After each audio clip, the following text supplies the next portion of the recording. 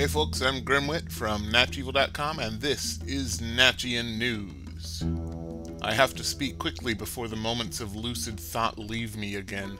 The insomnia is neither getting better nor worse, but focus is worsening. I'm finding it more and more difficult to do things like write, draw, or think, but I try anyway. Apparently, stress in my life manifests as crippling insomnia, and before you ask, no, that doesn't mean I have more time to work on things. All it means is I have a harder time remembering things, focusing, and something. I don't know.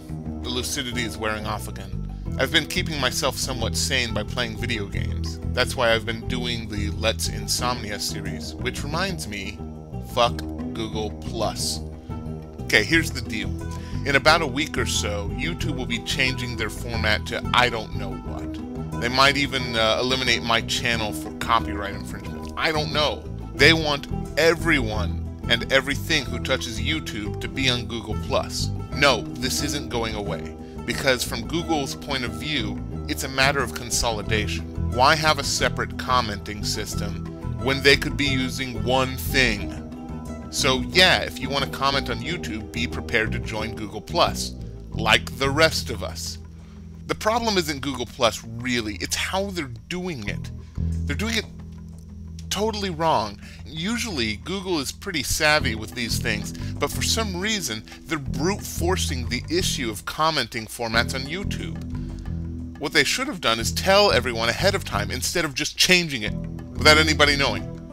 They could have told us why they were changing it, or prepared YouTubers in general that it was changing. Bad form, Google+. Whoever's in charge of your PR, you guys need to rethink this. And now, the one thing I love most about my viewers, the comments, is completely busted, and no one's going to mess with it anymore. Not that I matter, but it's the principle of the thing. What was I saying? No guest voice this week. Also, there will be only 2 episodes left after this. If I get a narrator to take over, we'll return in January for Season 2. But just a warning, 2 episodes after this. So, let's tune in.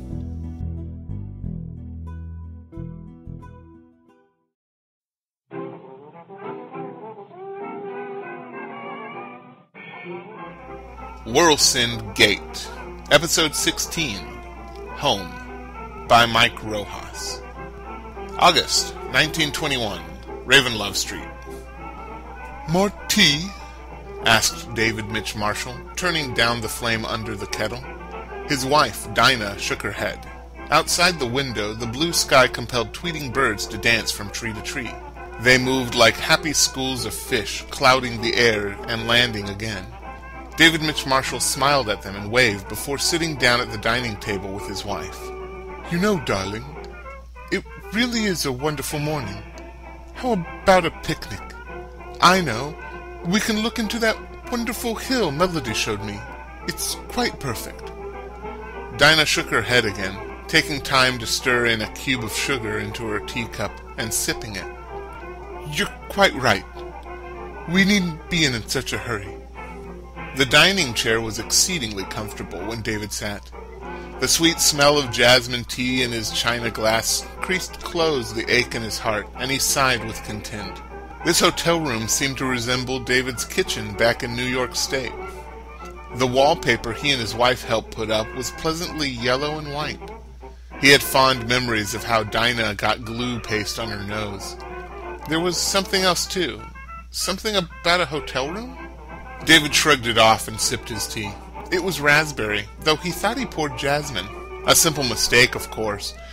He smiled to his wife across the table, and she smiled back. You know, darling, I can't think of any other place I'd rather be than with you here in the living room. And what a living room.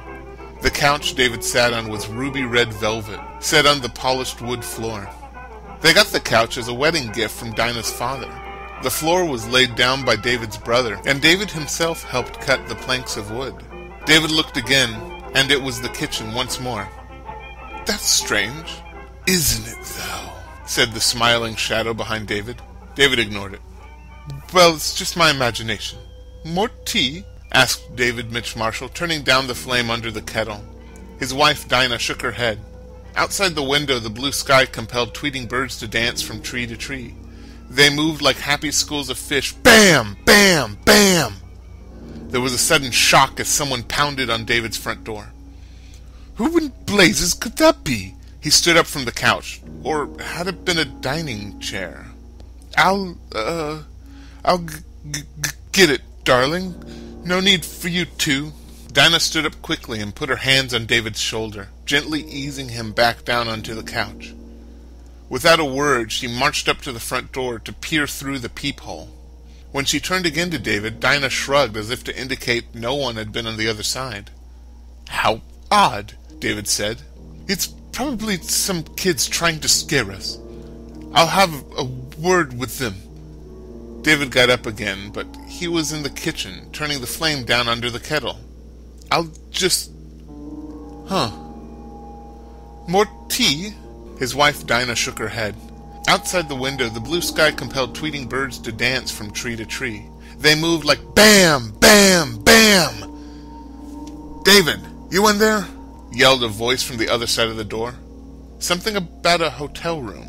Wait, why would David have gone to a hotel when his bedroom was so perfect already? He sat in bed, the lamp burning next to him giving that familiar scent of heat while he read. Next to him, bundled up and breathing silently asleep, was his wife. David smiled at her unconscious body. No strangle marks, no bloodshot eyes. Why would he think such a thing? He turned back to his book and read aloud to her, nodding off just slightly on his own. The story was about a haunted town at the end of the world, but nothing like that could exist, not even in Knox's state. They were silly thoughts. Muddled voices pricked through the bedroom door. Right.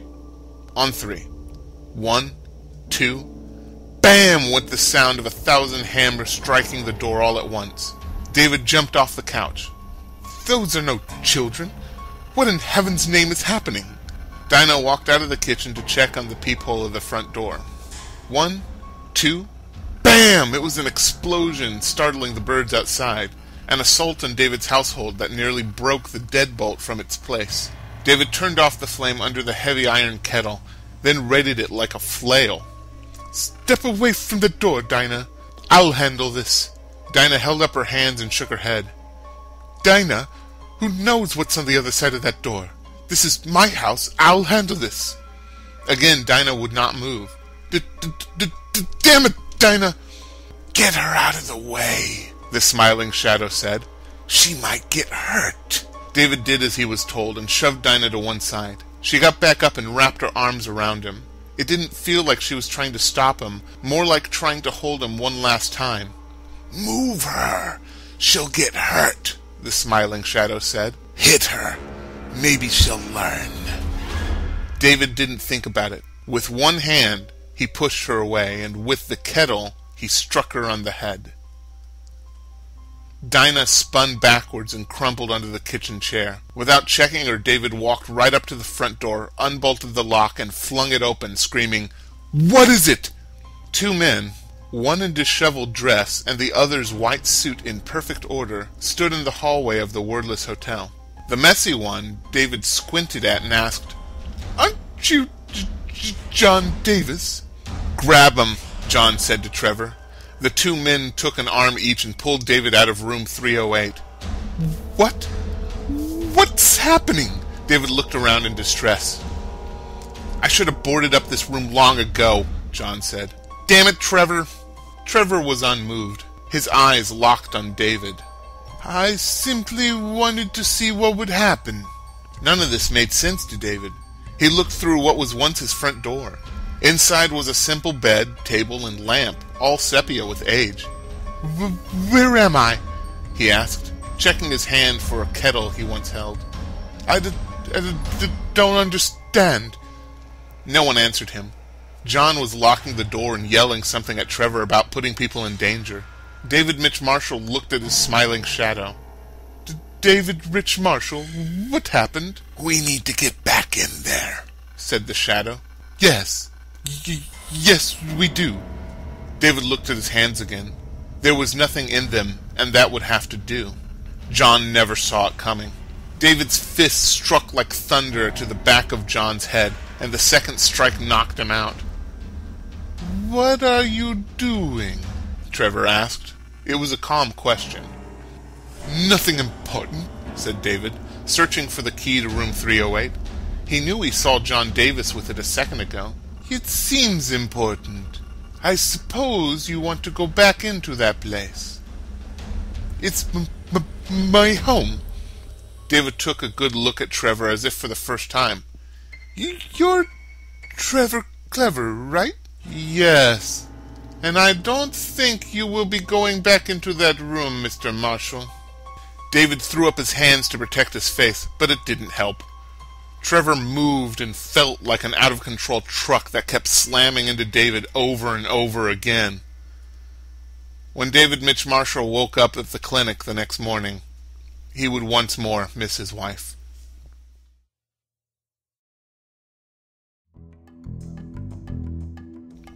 If you like Worlsend Gate or Natchian News, hit like, share, subscribe, or whatever. Also, there's a link in the doodly-doo if you're kind enough to donate to the cause. Every dollar will, something about a hotel? Where am I? Music was unknowingly provided by Kevin MacLeod at Incompetech.com. Seriously, check him out. He's offering royalty-free music for use of projects like this on YouTube. And, as you've already heard, it's all awesome. 1920s jazz music was provided by archive.org. Check the description for both Archive and Kevin MacLeod's website. Today's noun was Trevor. Look, just contact me telling me your favorite person, place, or thing, and I'll include it in the next episode. My email is natchievil@gmail.com. Like most nobodies on YouTube, I'm so very lonely. Hello? Is someone out there? Have nothing but fun, YouTube.